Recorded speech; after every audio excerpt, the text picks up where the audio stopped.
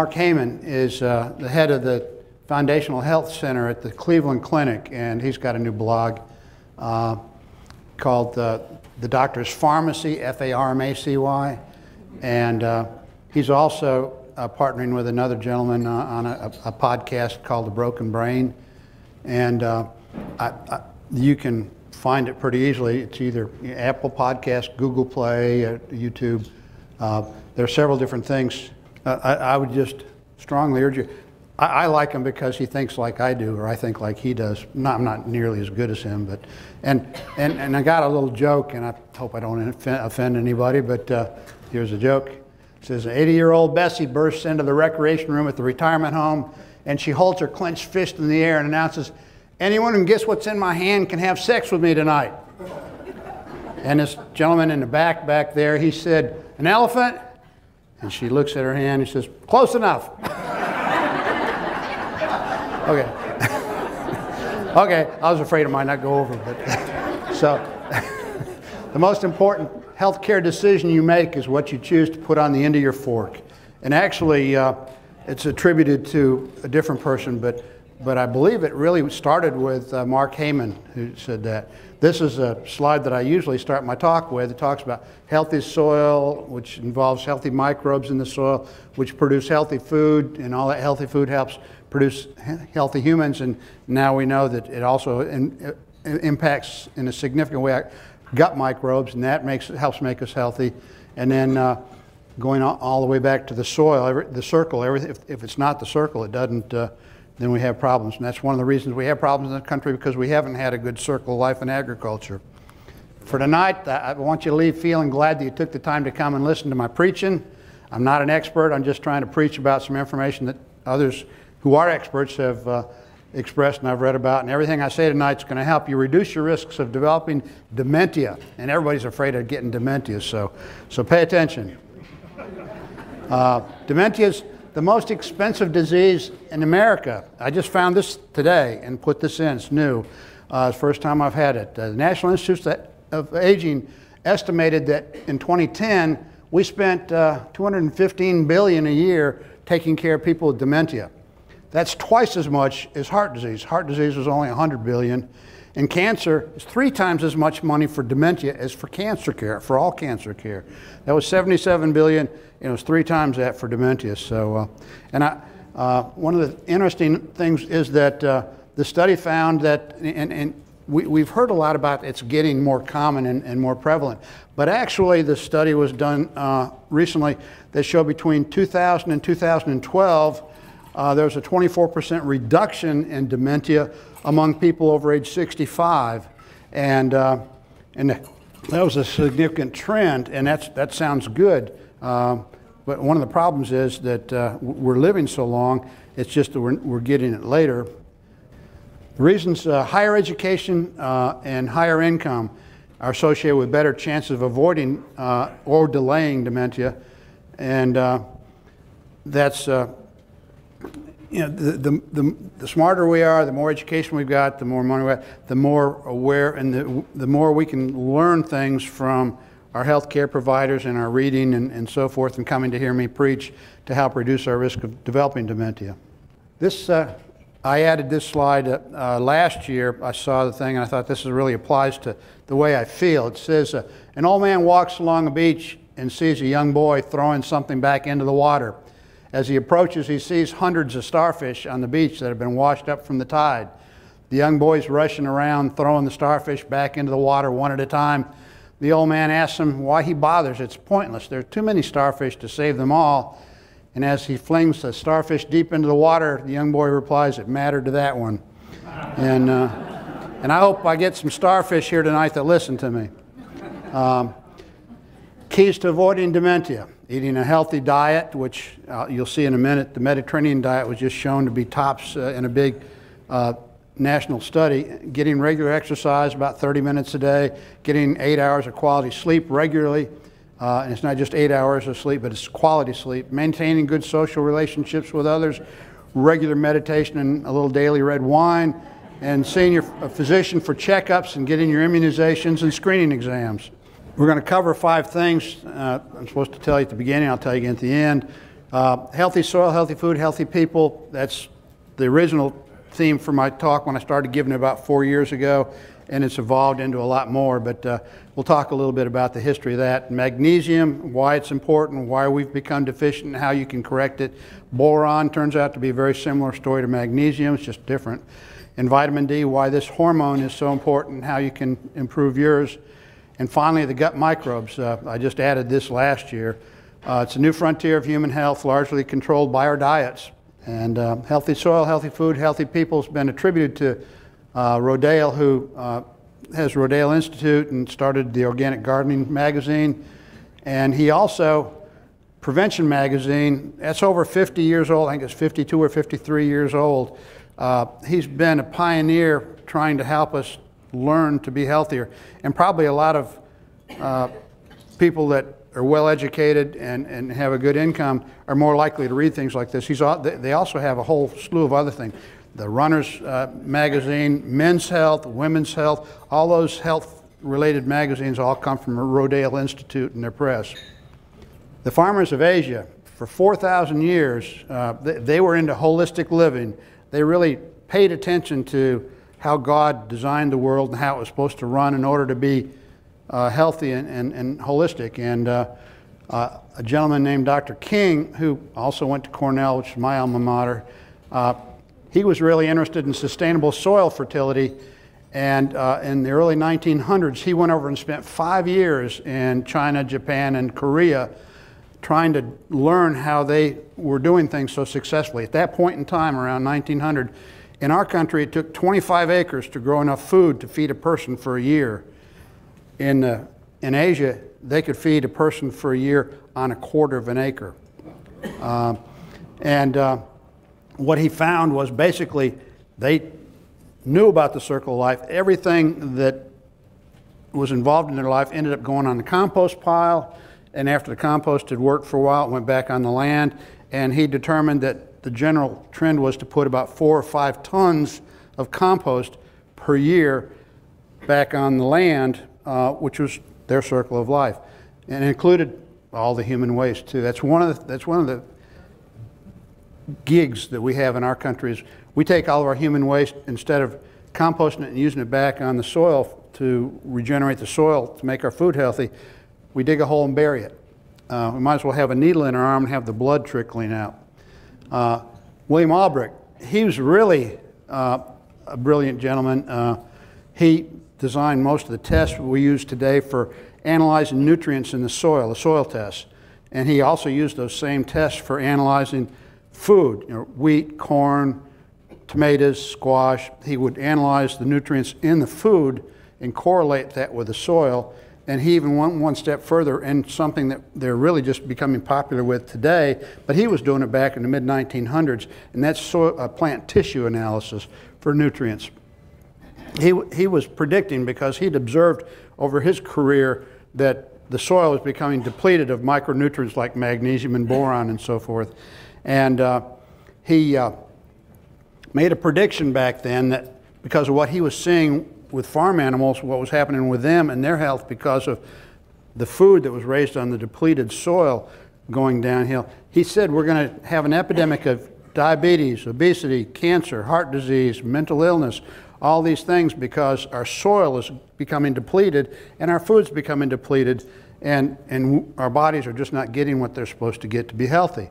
And he pretty much got severely criticized by the medical profession back then, and it pretty much drove him out of his career. Rodale came along a little bit after Albrecht, but the real key was Dr. Walters down in Texas, who believed in sustainable farming and started the Acres USA magazine, which I still get every month and read cover to cover. A lot of good stuff in that. Walters, when he was starting out, found out that Albrecht up in Missouri, that Albrecht was up in Missouri and heard all the stuff that Albrecht had done and thought, this is the guy, I need to pick his brain and find out what he's learned, because I think it's important for sustainable farming. The university where Albrecht had retired from said, leave him alone, he's an old man, he's sick, just leave him alone. His family said the same thing, but Walters ignored him. and drove all the way from Oklahoma up to Missouri to find Albrecht and talk with him, and they didn't have the interstates back then, so a trip like that was pretty difficult. And he was so enamored of what Albrecht could tell him that he started going 1 day a week, driving all the way up from Texas up to Missouri to listen to Albrecht talk. And after several weeks of these weekly visits, he arrived 1 week and found all these boxes of papers all over Albrecht's house. And I said, "What the heck is this?" And Albrecht says, "Well, I'm going to be dead soon. I've got over 800 articles, papers, books, and so forth that I've created in my career, and I don't know what to do with them. I'm just going to give them to you." And Walters used them and categorized them and organized them and printed a bunch of books called the Albrecht Papers, fortunately. That's just our farm. I just got that repainted last week. The more I learn about soil nutrients and human health, the better I can understand how they're so interrelated, just like Albrecht. Albrecht, back in the mid-1900s, there was one journal for agronomy and plant science for the country, and he was the editor-in-chief of that. And there was one journal for the whole country at that time for veterinary medicine and animal health. And he was the editor-in-chief of that. So he understood the soil and plants, and he understood animals and their physiology and their nutritional needs, and he'd spent his career studying both. And as many of you know, I started off wanting to be a farmer when I was a little boy, but I didn't have the money, and the story is that God told me one night if I was a general surgeon that I'd get a farm. So that's the deal that I accepted, and he kept his end of the bargain. But so I've got a little bit of what Albrecht had. I have some interest and knowledge about agriculture and a lot about medicine. But early American farmers, they forgot the knowledge they learned in the past centuries. In the 1800s, after the farmers depleted the East Coast soil until crops wouldn't grow anymore, then they went to the Midwest where the soil's 8 feet deep because they had 60, 80 million buffalo, depends on whose story you believe, whoever counted them, and then the prairie grass, and that whole thing took carbon dioxide out of the air and created a lot of organic matter for the soil. But as many of you may know, the soil on the East Coast got so depleted that the farms were just abandoned because they wouldn't grow anything anymore. Now, the next thing is magnesium. It's a central atom of the chlorophyll molecule in plants. Photosynthesis is a process by which chlorophyll uses sunlight to convert carbon dioxide into carbohydrates or sugars and oxygen, the basis for human survival. Magnesium is to plants what iron is to animals and humans. It uses the sunlight to make these sugars for the plants, and about a third of the sugars that the plants produce, this is a thing that I didn't know before I took my Master Gardening, the plants secrete about a third of all that into the soil out their roots to feed the soil microbes in exchange for important soil nutrients that the microbes supply to the plants. I talk about it sort of like us going to the grocery store. We go around with a grocery cart and our shopping list and fill our cart, and then we go up to the cash register and we give them some cash or a credit card to pay for the food. Well, it's sort of the same thing going on in the ground between the roots of the plant and the microbes. Now, everybody knows the Twilight Zone. Everybody watched it when you were younger, and you know the theme song, and that's what I get every time I look at this. There's the hemoglobin molecule with the iron in the middle, and the plant chlorophyll with the magnesium in the middle. And if the hair doesn't go up on the back of your neck when you look at that and think about how similar they are between plants and chlorophyll and animals and hemoglobin, that is the gentleman who gave me this used to run the Rodale Institute property and all the research. He was in charge of all that. He had to quit his job because he had a bunch of health issues and heart problems. After many years and lots of doctors, they found out it was because he was magnesium deficient. And actually, he's now writing a book on boron deficiency, and he lives in Hawaii. But he and I communicate. But he shared this slide with me, and I said, I got to use it. According to the National Institutes of Health, it's needed for about 300 biochemical reactions in our body. It serves similar functions in plants, about 300 different things in plants that need magnesium. Helps maintain normal muscle and nerve function, keeps the heart rhythm steady, supports a healthy immune system, and keeps our bones strong. considered by many to be the miracle mineral because it aids so many critical functions in our body and helps protect us from many common illnesses. Heart health, high blood pressure, vascular disease, diabetes, asthma, cancer, dementia, depression, mental illness, osteoporosis, fibromyalgia, PMS, migraines, headaches, strokes. So why are we now so deficient in magnesium? Unfortunately, our agricultural soils have systematically become depleted, and that was, again, documented by William Albrecht back in the 1940s. Our failure to replace magnesium loss from crop harvesting, so crops now contain less magnesium. One of the problems is magnesium doesn't have anything to do with crop yield. A farmer can skip adding magnesium. He still gets his 100 bushels of corn per acre. Putting magnesium on doesn't increase that. It just increases the magnesium in the corn. Until we get smart and demand that the food have magnesium in it, or that we pay the farmer based on the nutritional value or the nutrient density of the food, they get paid by the bushel, not by the nutrient content. And so there's no reason for them to spend money adding magnesium when it doesn't give them anything. They want return on investment. If they're going to spend $1, they'd like to get $2 or $3 back, and that doesn't happen with magnesium. Also, the diets that we eat contain insufficient magnesium. This is 10 to 15 years old, and I tried to find a newer one, but I can't. But this basically tells the story.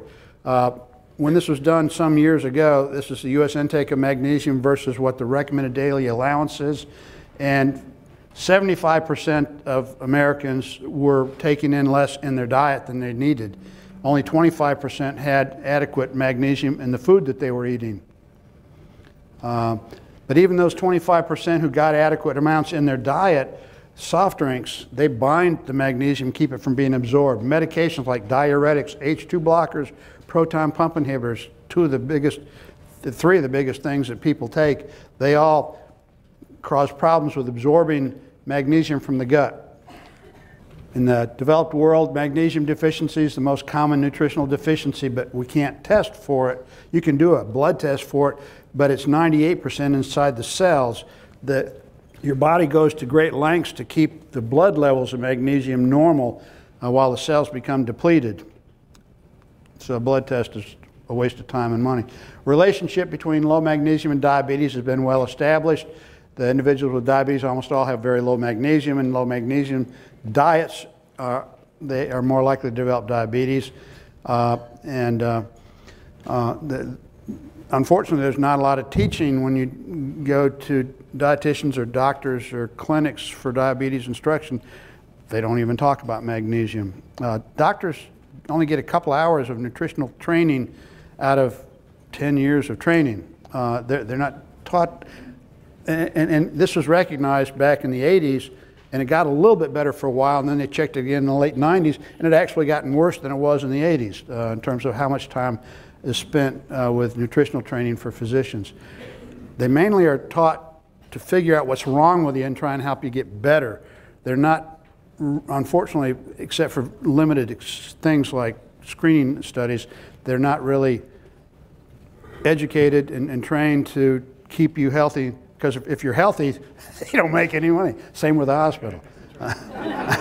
How magnesium connects with insulin resistance and diabetes. This is a link from an article from 2009. It's a nice study. It talks about all the biochemistry involved with magnesium and production of insulin. This is a graph. Again, this only goes to 2009, and I can find some on the internet that go to 2012, none to 2016, but when I look at the numbers, basically, everybody knows when we were kids, diabetes was rare. Less than 1% of the public had diabetes when we were kids. And over time, as the magnesium problem has gotten worse in the soil and in our food and in our diets, and we've had more deficiency in our bodies, the diabetes has just gotten more and more common. And actually, it's now like 30%.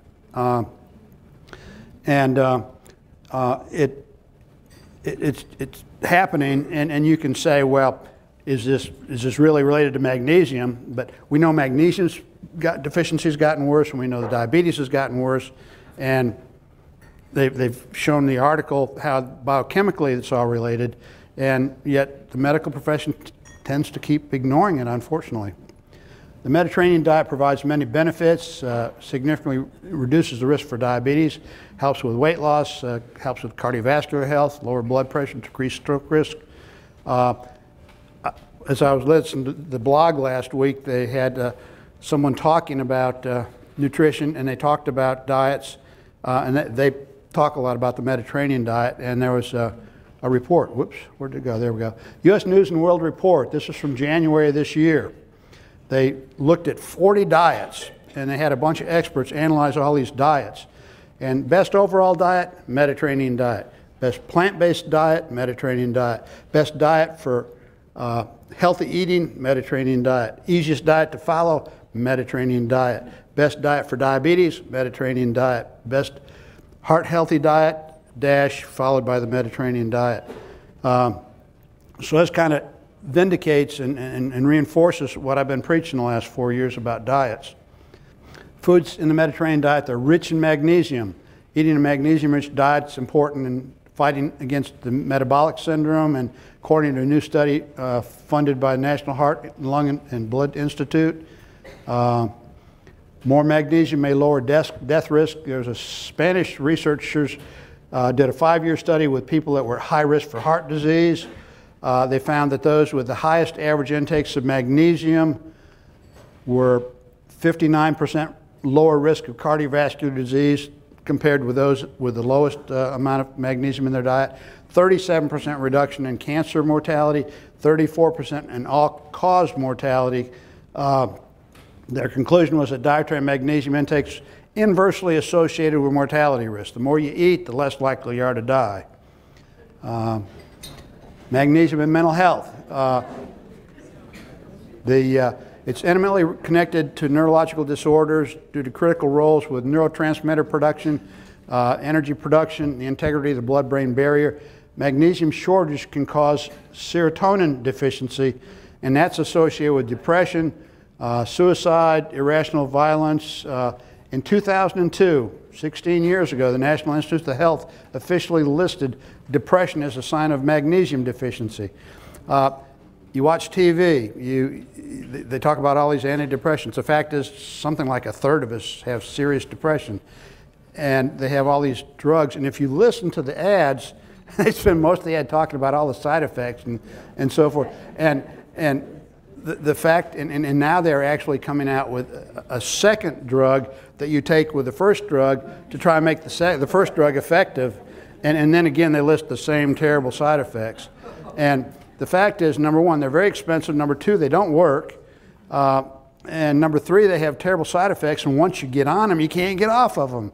I mean, it basically takes a court order in a year to get off of some of these medications because the side effects from withdrawal are so severe. What's the takeaway about magnesium? You want to increase it in your diet, i.e. the Mediterranean diet. Magnesium is better absorbed through our skin than our gut, so doing things like magnesium oil or Epsom salt soaks are a smart thing and reasonable thing to do. There's a bunch of information about some of these things on the handout that they made for you. Boron, it's really, to a large extent, a repetition of what we heard about the magnesium, but it's also related to activation of vitamin D. People that were placed on the boron supplements were found to have, after a period of time, their vitamin D levels came up, and actually their estrogen and testosterone levels came up. One of the reasons they've taken the testosterone, the T ads off of TV because of a lot of side effects and problems, but the fact is that a lot of older gentlemen have low testosterone levels, and that's associated with some health issues, health issues and longevity, and so there is a benefit for having higher testosterone levels, but you can probably get a higher level by just taking some boron, according to studies. In 1923, they found it's essential nutrient for plants in the soil. It's one of the more common plant deficiencies for nutrients, and if the soil's low, then the food that's grown on those soils is low. 58 years later, in 1981, they showed that it was important essential mineral for growing baby chicks. And then in 1990, 9 more years after that, they finally realized that it was an essential nutrient for humans, 67 years from the time that they realized it was important for plants. There's a Joan Collins song, you don't know what you got till it's gone.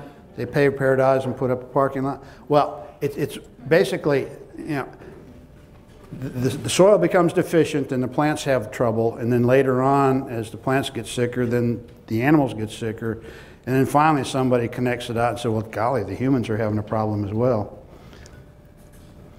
Boron and prostate cancer. I've had a couple of prostate patients that were in advanced stages that took this, and they found that their prostate cancer shrunk, their PSAs went way down. One was a good friend who's from CCNC. He had a dramatic response to just adding boron, and they didn't think there was anything they could do for him. And he initially sounded like death warmed over, but he took the boron. The doctor said it was okay, didn't think it would hurt him. And he said his PSA came way down, his urinary tract bleeding stopped, his pain went away, and he began feeling healthy and normal again, just with taking some boron. More recent studies show higher intakes of boron associated with reduced rates of cervical cancer in females. It correlated significantly with lower rates of lung cancer as well. I told some of the folks that this is my garden soil test from last year. I've had this garden in the same place now for 24 years. And I've got everything pretty much optimized. The yellow line that's not quite up to the optimal area is magnesium, and that's despite my putting a lot of magnesium sulfate or Epsom salt on my garden. But I do the soil testing every August, so I'm getting ready to do it again. And hopefully this year it'll finally have the magnesium up there too. But one of the things, they're starting to do this now in Australia and New Zealand. They're always way ahead of us, and then it goes to California and then kind of spreads across our country. Is things with organic farming and organic certification. A lot of organic farmers in our country don't even do soil testing. They're now requiring that the people, in order to be certified organic in New Zealand and Australia, they have to be doing soil testing. They have to document if they got deficiencies. They have to document that they're correcting the deficiencies. What I say is they should require the farmers at the farmers market to put a soil test like this above their vegetable stands, and you go around and you look for a farmer who's got a vegetable stand who's got everything in the optimal range, and that's where you want to buy your food, because that food's going to have the highest nutrient density, and that's what you want to have to be healthy. Vitamin D, D3 is the active form. At first became available in 1974, just as I was getting ready to do a lecture on calcium metabolism for endocrinology program I was involved in at the time. This is from a year ago. I used it, it came out just before I gave a talk. March every year is National Nutrition Month, and for the last 4 years I've given a talk at the Fitness Center on Nutrition Month, and I used this a year ago. I've talked again this year too, but you can't see it. Consider extra, these are great ways to live longer. The number one is to consider extra vitamin D. And there were 50 things they listed, but that was number one on their list. This is AARP. A couple of you qualify for that. Researchers found that vitamin D deficiency was linked to all-cause mortality. People with the lowest levels in their blood of vitamin D had a 26% increased risk of death during the study period compared to the people with the highest levels of vitamin D. So clearly we want to keep our vitamin D in the optimal range, which the doctor will tell you if it gets up to 30, you're okay. But more and more studies are coming out. I used to say 40 to 60, but now they're saying for breast cancer and colon cancer, you probably want to be in the 60 to 80 range. And more they're saying it needs to be above 50. They talk about 30 to 100 being the normal range for the lab. And the doctors, if it gets up to 30, they're tickled to death. But if you want to be healthy, you need to know what your doctor got on this report. You need to ask them to do it. I've had several friends recently that just went to the doctor and they know about vitamin D and they're taking some vitamin D, and they just assumed that the doctor would order a vitamin D test, and they said, he didn't order it. And he said, well, we'll get it next year. You know, there are some doctors that are really tuned into the importance of vitamin D, but there's some aren't. There was recently a Yale and Harvard are always in competition, whether it's academics or medicine or football or basketball, but they're two Ivy League schools, and somebody challenged them to do a report on vitamin D, and it came out earlier this year. And the Harvard study basically rubber stamped all the things that I'm telling you about vitamin D, about how important it is and how all these different studies and so forth are showing how it benefits the public and how you need to keep your levels up. And for some reason or other, and I don't know why, but the Yale report was that it's all a big fake news. But honest, you can look it up. You can Google it and look at Yale study on vitamin D, Harvard study on vitamin D, and they're black and white. Human calcium relationships. When your vitamin D is below 30, calcium is not absorbed from your gut. When blood calcium levels get low, it triggers your parathyroid gland to increase the PTH production that sucks the calcium. In order to keep the calcium level up in your blood, where's your calcium in your body? It's in your bones. So it sucks the calcium out of your bones to keep it up in the blood, and then your bones turn to rubber and mush. If your low vitamin D persists and it's not corrected, then you get hyperparathyroidism and severe osteoporosis and severe bone pain. This is you can go to a lot of different countries in Europe that do national health insurance, single payer. This one happens to be from Scotland. There's a similar one from Norway that I've got, but I only needed to put one because they all show the same thing. Basically, the black is deficient blood tests. They have all the blood tests for a year for all the people from their country for vitamin D. And vitamin D is called the sunshine vitamin. In the summertime, you get some vitamin D produced because of being out in the sun. So the white bars are higher at the end of the summer, August, September, and the black bars are highest at the end of the winter, January, March, February, March. And that's just the way it goes. And the two red dots are the two times of the year that I recommend you need to get your vitamin D checked. Late winter, February, March, late summer, August, September. That's when it's going to be peak and when it's going to be the bottom. And you need to take 2,000 or 3,000 more per day from September to April to keep your level up. When your vitamin D level falls down, then you're more prone to respiratory illness, the flu, pneumonia, and if you look at the records, that's exactly what's happening. When the vitamin D is low, that's when everybody's sick in the hospital and dying. Most people with D deficient require an extra, again, 2,000 to 3,000 during the short day months, so September through March or April. But I strongly urge you to get your blood tested, not just to take it blindly. And you need to monitor your reports and keep track of what you're taking because it changes from year to year. And you need to have a good source of vitamin D3. You need to take D3, the active form. What should my level be? Again, the doctor's happy if it's 32, but if I were you, I would be happy if it was above 50. There are 16 different cancers and autoimmune diseases like multiple sclerosis and rheumatoid arthritis, just to name a few, that are much more common in people with low vitamin D. Those people with those illnesses, I mean, they just reported a few weeks ago about colon cancer and vitamin D, and if you go to the Susan B. Komen website for breast cancer, she just did a really nice, extensive, comprehensive report on vitamin D and breast cancer. You need to read it and be aware of it. Why is it important? Bone health, absorption of calcium, linked to high blood pressure, insulin resistance, diabetes, and obesity. It helps reduce your inflammation. Inflammation is what makes you sick and causes everything to be worse. Depression, massive body of scientific research shows that vitamin D levels are involved with serotonin production. So both magnesium, boron, vitamin D, they're all related to serotonin production. And because they're all low, we're having, basically, the studies tend to suggest we're having about 3 times as many people with mental illness and depression now as we had a generation or 2 ago. That's what they're documenting. And they're not sure why, but I have a pretty good idea.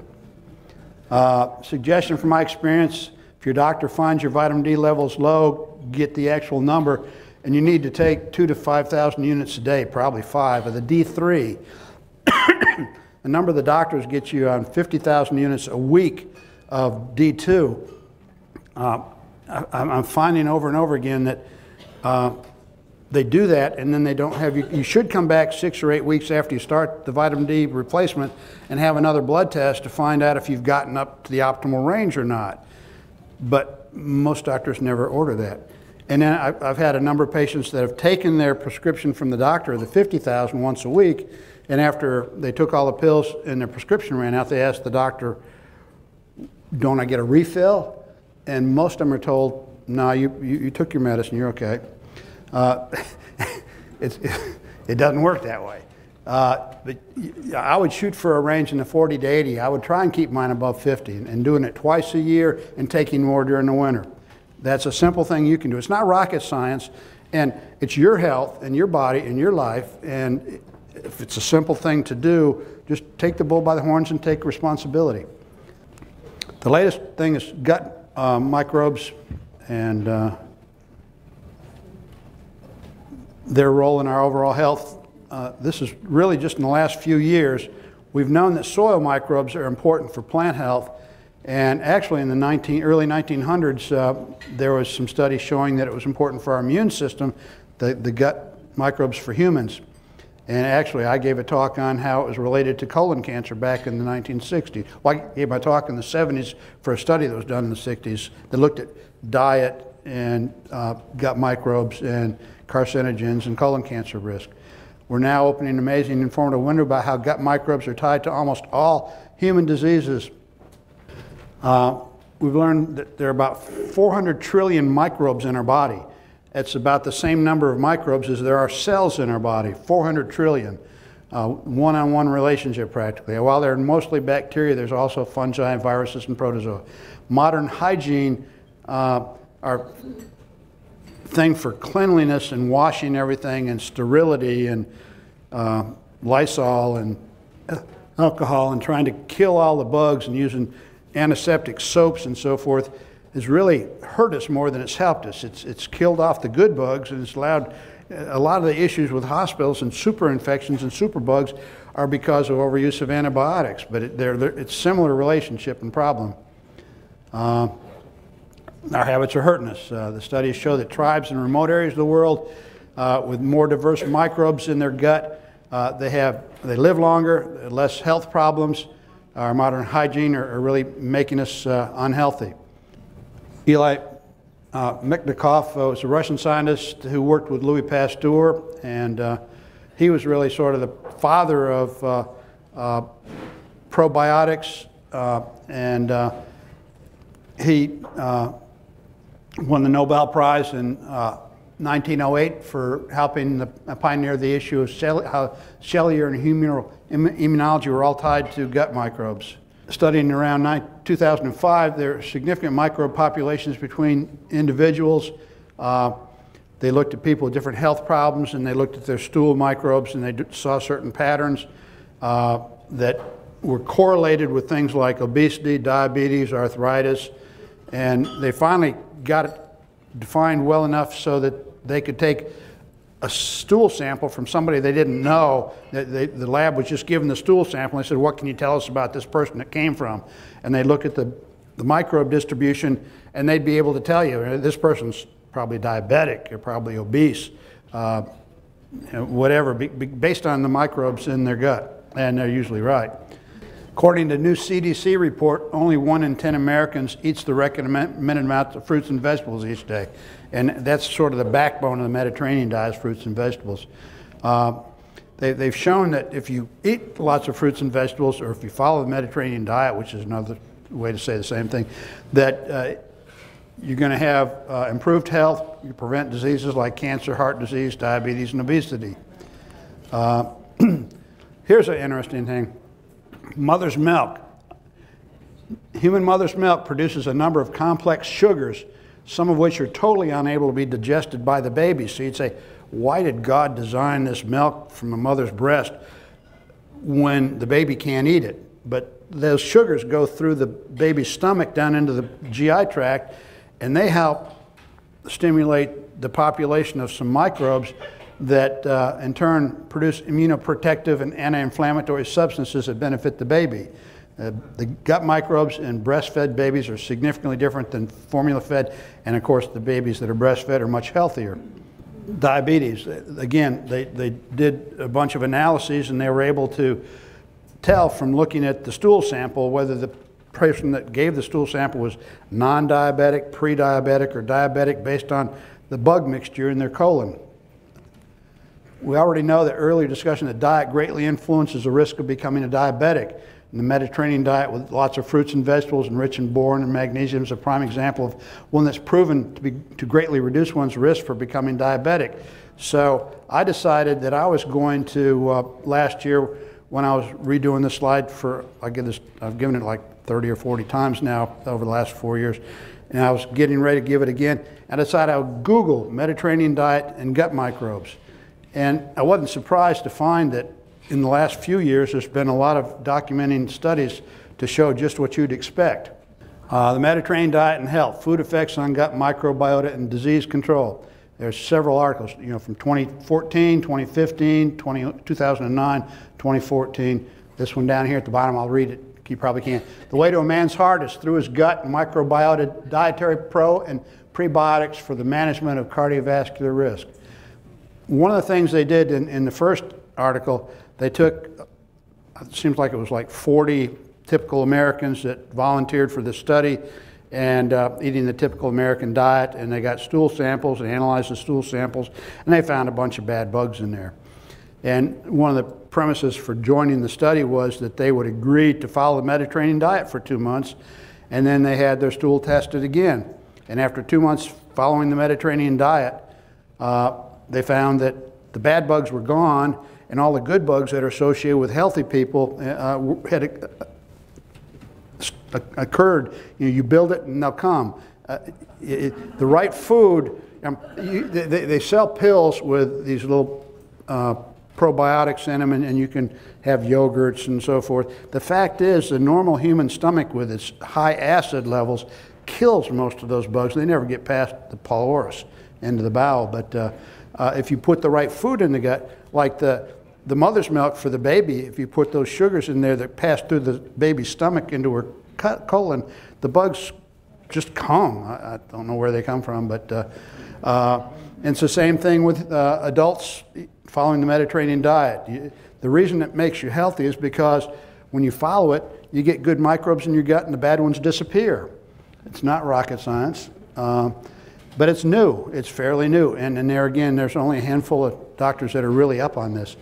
Neurology and psychology, one of the most interesting findings has been the role of microbes in mental health and neurologic conditions. They can communicate with the brain and the central nervous system by making neurotransmitters that get transmitted by the vagus nerve to the central nervous system.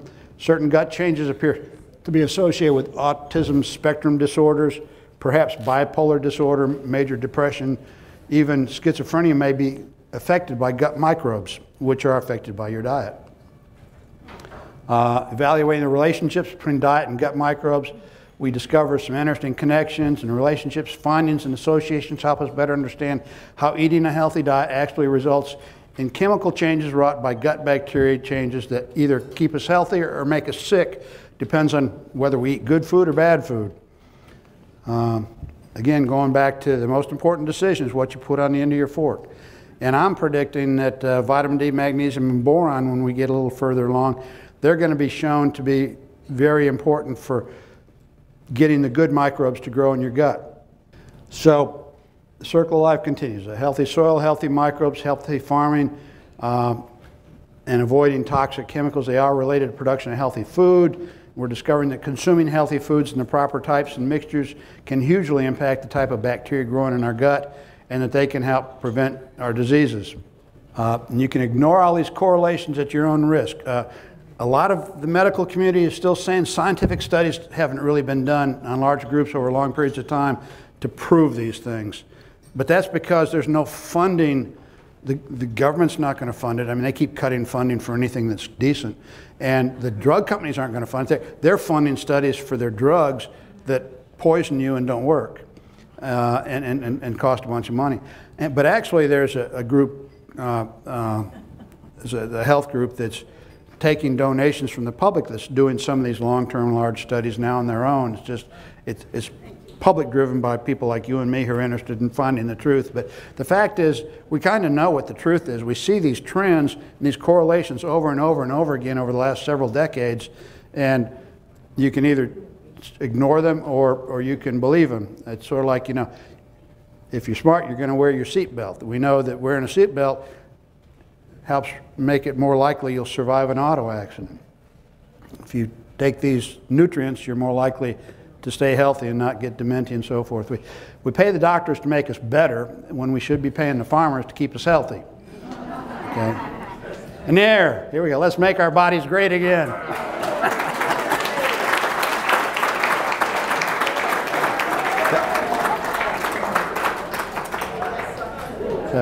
This is all on your handout. You know, the Mediterranean diet, exercise, sleep, the magnesium, the vitamin D, the boron. All these things are important for your overall health, but the one probably we care about the most is dementia. Some pictures of some of the bottles, and this is just my farm.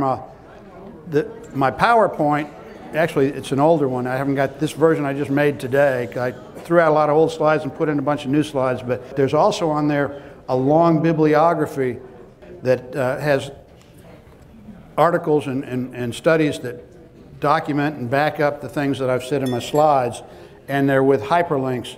And if you go to this big long bibliography and click on the article that seems to apply to what you'd like to know more about, it'll take you to the full article with a hyperlink on your computer so you can read to your heart's content about the proof of the things that I've said. Now, I'm retired 11 years. I'm not a licensed doctor, and I'm not giving you any medical advice. I'm just giving you some suggestions that I think will benefit you and make you healthier. And thanks for coming, and I hope you all learned something.